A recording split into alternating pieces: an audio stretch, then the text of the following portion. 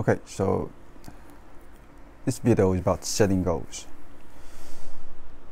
In terms of setting goals, you need to identify what area in your life that is important.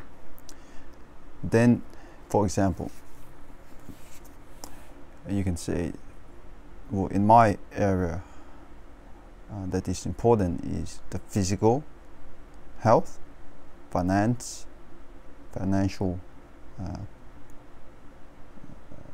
area, family, and then the professional quadrant. Then you can write down where you are now with all these areas, with all these areas of life. For example, if you have finance, you need to list down all your expenses.